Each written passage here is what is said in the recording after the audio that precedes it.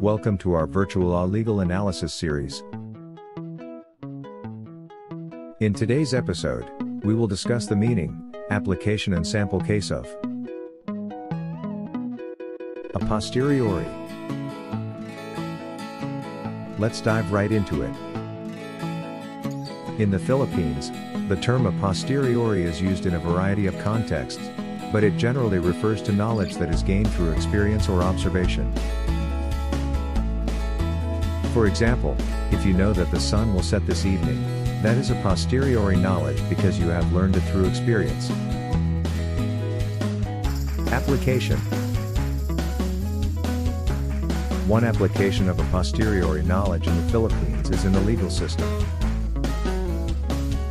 When judges make decisions, they often rely on a posteriori knowledge, such as the testimony of witnesses or the results of forensic tests. This is because they cannot know for certain what happened in the past, so they must rely on the best available evidence. Another example of a posteriori knowledge in the Philippines is in the field of medicine. Doctors often make diagnoses based on the symptoms that their patients present.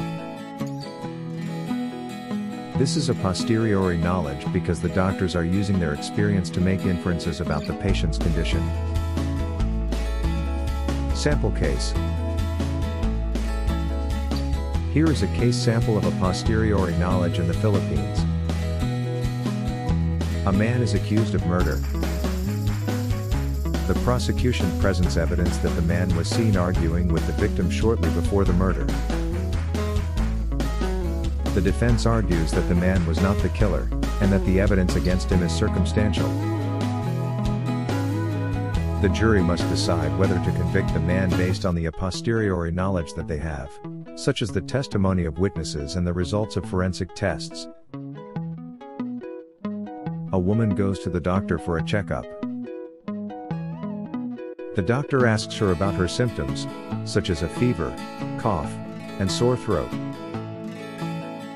The doctor then makes a diagnosis of the flu based on the a posteriori knowledge that he has about the woman's symptoms. These are just a few examples of how a posteriori knowledge is used in the Philippines. In general, a posteriori knowledge is any knowledge that is gained through experience or observation. It is a valuable tool for making decisions in a variety of fields, such as law, medicine, and business. That's all for this episode. What do you think about the topic? Feel free to comment and suggest what topic you want us to discuss on the next video.